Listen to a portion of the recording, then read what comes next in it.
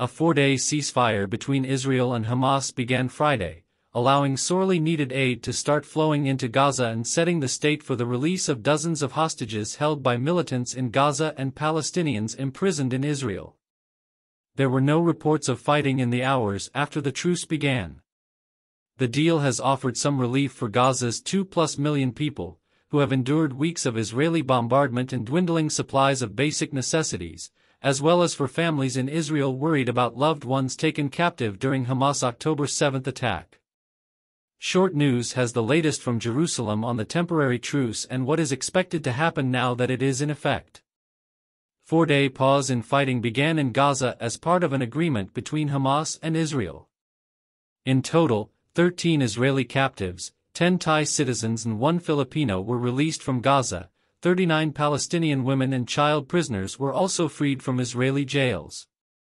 Hamas is expected to release 50 Israeli captives over the 4 days, with Israel releasing 150 Palestinian detainees. The agreement could potentially be extended. Israel said people not going north of Gaza fight is not over yet.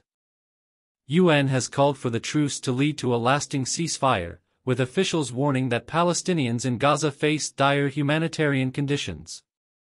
This channel needs your help to keep more news and what happening